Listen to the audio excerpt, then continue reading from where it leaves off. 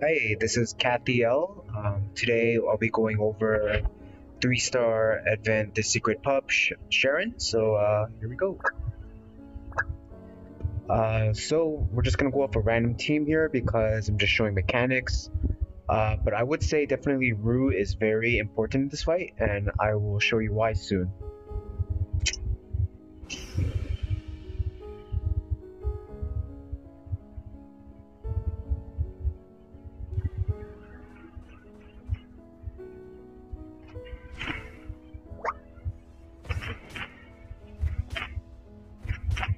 Alright, so as you can see here, stage 1 is just, two monkey guys where they summon the clones. The clones do have a little bit, the main guys do have a little bit more health than the clones, so here, nothing special, just kill these guys.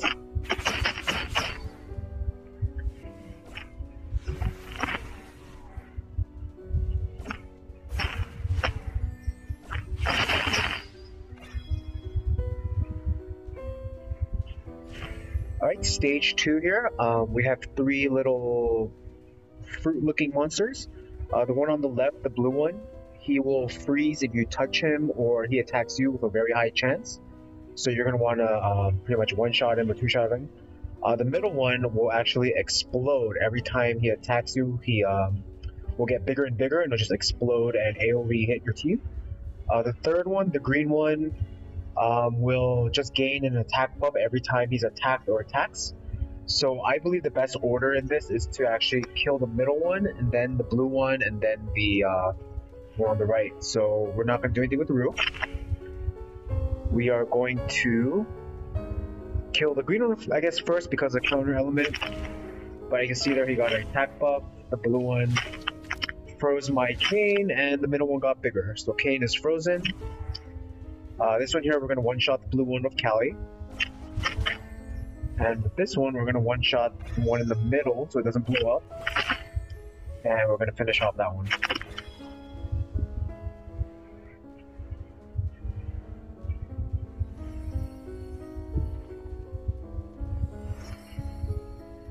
Alright, Sharon is a pretty straightforward fight. She pretty much has a chance to charm you every time she attacks you.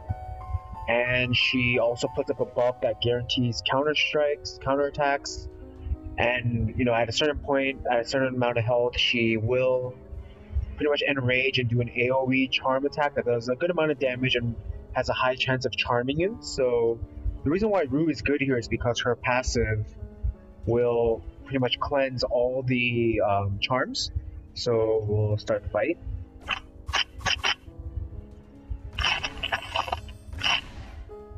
So we're going to try to do as much damage as we can. Alright, so you see there she counterattacked and she charmed Kane. Kane also got a debuff called Intoxicated, where it pretty much makes it so that he has a chance to miss and he'll get stunned after the buff ends. So again here we're just going to try to kill her. So right there, I guess it's around 35% health. She pretty much enrages and does an AoE attack hit, which does a good amount of damage and charms. So we're going to revive Kane up.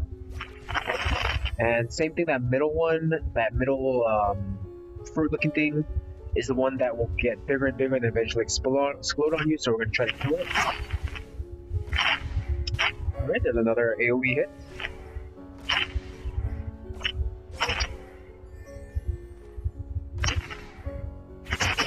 Alright, there we go.